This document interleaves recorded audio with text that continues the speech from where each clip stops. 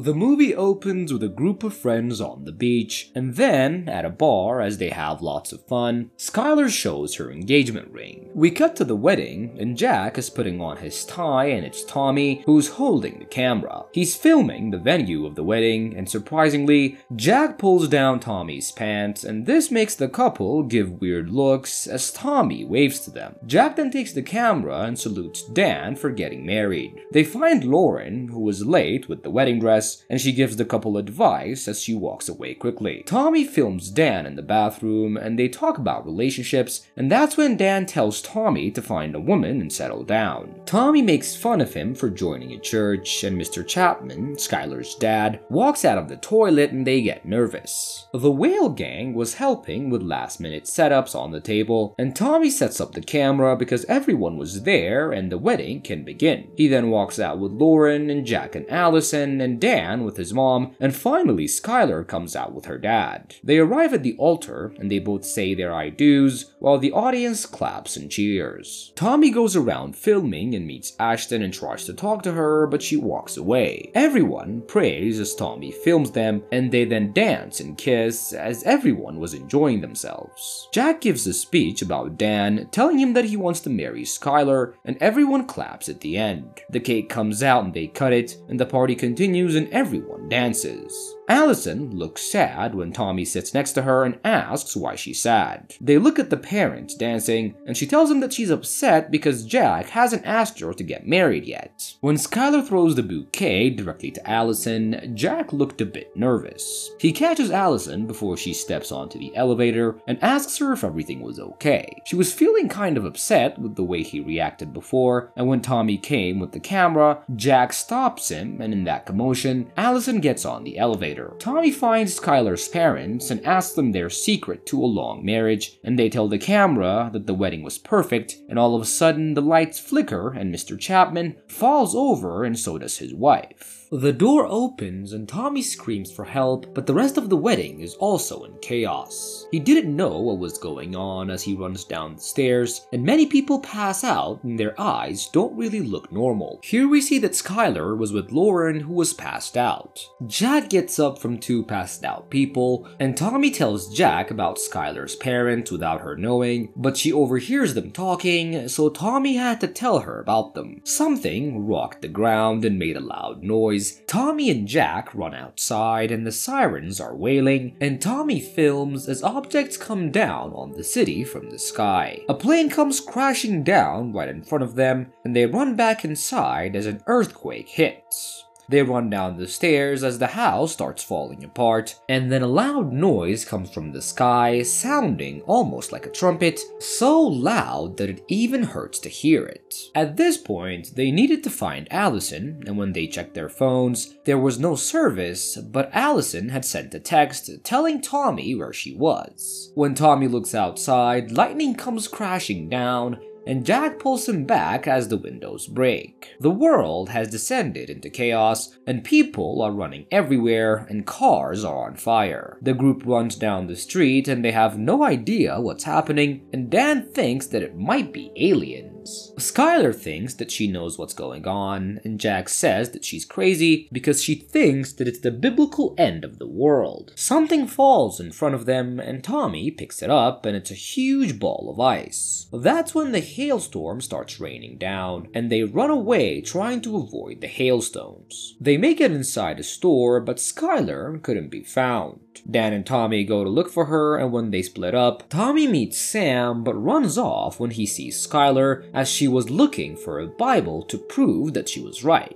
She digs through a pile of books, and Jack comes back saying that the storm has passed, and Sam gives a Bible to Skylar as she reads the chapter and verse where it talks about the exact events that have been happening all around them. Dan then confronts her because she did everything by the book, but she was left behind like everybody else. Jack wanted to go find Allison, and Tommy tells him that she might be at the church. Jack didn't really know that she even goes to church, and Skylar tells Jack that Allison goes to church every time they get into a fight, and he's pretty surprised to hear this. He walks out to the church despite Skylar saying that they should stay, and Tommy convinces her that they should go, and Sam also agrees, and she joins the group. Skylar still doesn't agree, but she goes along anyways. As they walk through the street with heavy rain and trees on fire, another blaring of the trumpets echoes through the sky. They keep walking and find a plane. The rain stops, but they were still walking to the church, and a horse carriage walks by with someone passed out on it. Skylar was praying, but the rest tell her to keep going, but they hear another sound, and it's not as loud as before, but it feels like something may be coming. They hear something fly by them, but they can't see anything. There's something in the trees, but it was so fast, and it snatches Skylar out of Dan's arms. As Skylar screams out for Dan as something drops her from above, they run over her and she's injured on the back. Dan carries her and they go to the church, and Jack bangs on the door. Pastor Shay opens the door and lets them in, and Sam has the Bible, but it seems burnt. They then all go into the sanctuary, and Tom introduces everyone to the pastor. Jack finds Allison, and she's glad to see him. He then goes on to tell her that everyone else is gone. Skylar was badly hurt, and Nurse Rachel was going to clean out the wound, so Dan holds Skylar close. The pain was very bad, but Dan talks her through it as Rachel resets her shoulders. Shay was playing the piano when Tommy asked him if he knew what was going on, and he nods and says yes, and then talks about the rupture, but Tommy doesn't believe him. Shay then tells him that God is taking the believers to heaven and leaving the rest on earth. But when Shay asks Tommy what he thinks attacked Skylar, he says aliens and then makes Shay laugh. The church bell rings and someone tells the pastor that there are more survivors coming and one of them is pregnant.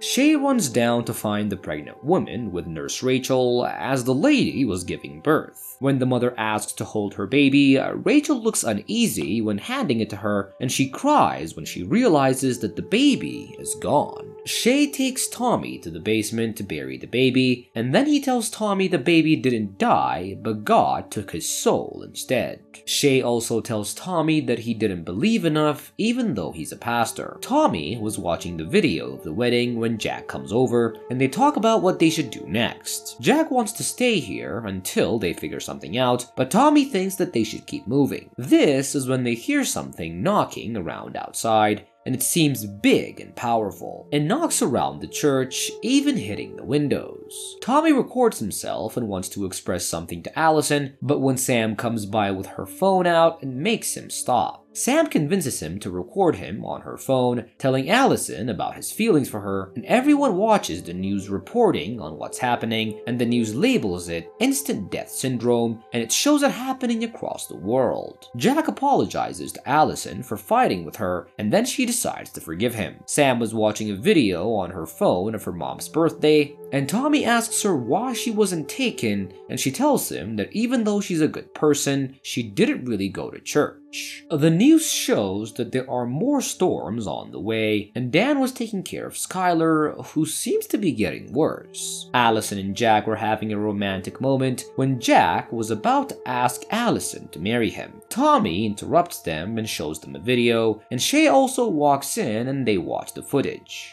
Shay says some scripture and they see something taking her in slow motion. Shay then tells them that it's one of the fallen that took Skylar and it's only going to get worse. Skylar panics and tries to run off, but Dan keeps her down. Rachel then tells Dan that she has antibiotics in her car, and Jack volunteers to go with him, but Tommy was the one who goes instead.